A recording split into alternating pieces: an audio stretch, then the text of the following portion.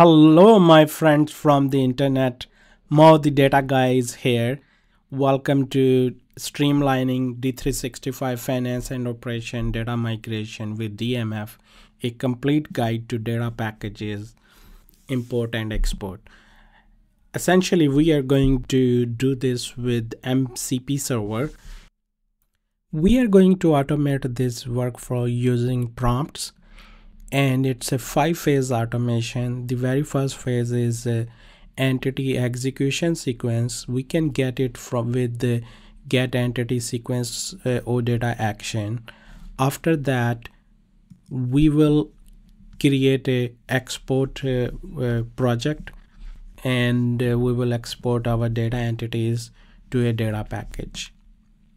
Once we have that, then we will execute the data project and in order to export all of the data. Once we have our data package, then we can import the data package in another environment or in another legal entity. So it depends on the scenario, but we will be loading in a different legal entity for now. And finally, we can monitor our import progress, and as well as if there are any errors, we can get information on that. So let's dig in. All the prompts are in GitHub repository, and the links are in blog post as well as in video description. One of the prompts is this get entity execution sequence for D365 F&O data entities. You can see it how it's designed. I already have executed the flow. Now let's see how it worked. So first prompt is get entity sequence execution sequence, and I provided the data entities. First it search for those entities, and once it has all the information, then eventually it called the get entity sequence method or action with those data entities as parameter. It got the response back, as we can see, and first it presented the raw response, and then it presented in level 1 and level 2. This is how DMF actually sequence the execution of data entities. So there is a unit, level, and sequence. Within same unit and same level, the sequence is what it will use to execute those data entities. We have 1 unit, 2 levels, and all sequence is 1. So in this case, all of these will export first in parallel, then it will start working on level 2 and export these, because there is some dependency among these entities. That's why these are 2 in level 2. Okay, so once I have this information, I asked it to follow the instructions in create export package based on above information. So because I already provided the data entities and it has the sequence, so it followed that and created the data project. First it created the data project with the generate data package equal to yes. That's what we want, because we want to use this data package. Once it has that, after that it created it added those entities into the data project. As we can see, level 1 entities can run in parallel. Level 2 entities depends on level 1. So once level 1 is completed, it will work on level 2. And we can see it's adding those entities into the data project one by one. And finally it verified if the data project is created and it has all the data entities. So this completes step 2. The next step is to start the export, and I asked it to follow the instructions in execute export package, and just that, because it has all the required information already in the context window. So it did that.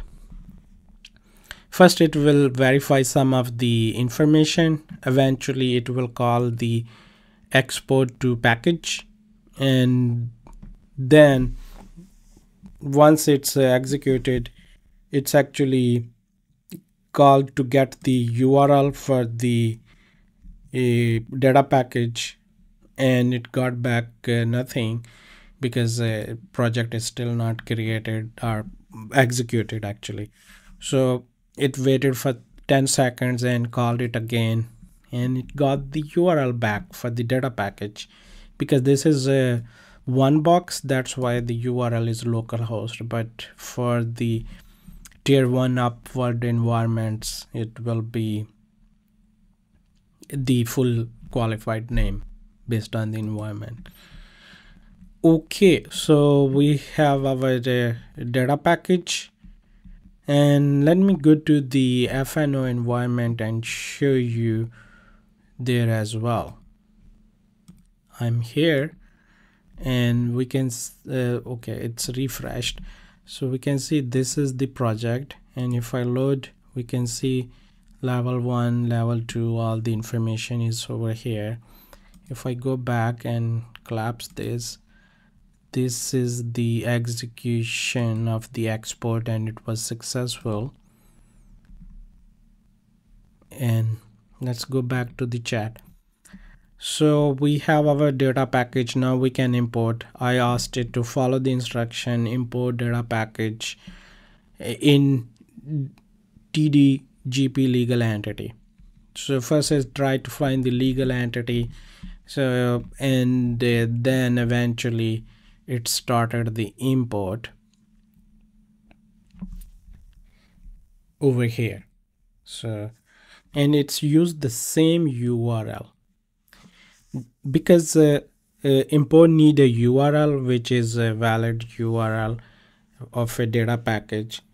So the URL we got back is a 90-minute valid URL, and we can use it within the same environment or in the different environment. We don't need to upload it one more time in the other environment. We can use it directly from the source environment. So it started the import, and then it's verified, okay, import is actually started successfully.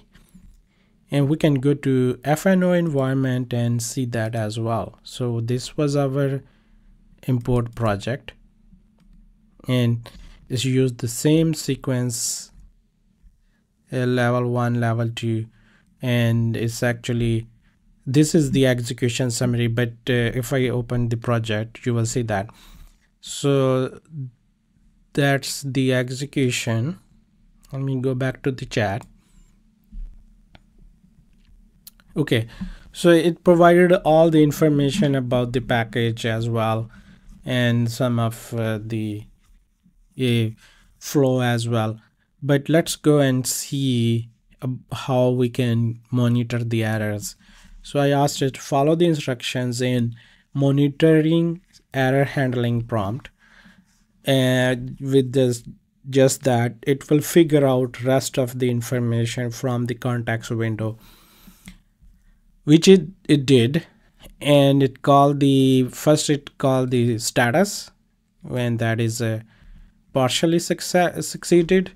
Then it got the breakdown of errors by data entity, and then it's provided the information, okay, these are 8 successful, these are this one is partially successful, these 2 are failed. And it tried to analyze the errors, and one of the method we have is get execution errors. So it called that and got the errors back, and then at the end, if you see, it categorized those errors and provided more information for us how we can fix those. and some of next steps as well. And here I want to go to the end. It actually provided some of the recommendations as well, how we can fix these. So we can ask it to actually fix it because it has the information, but it may take more time. But this is it.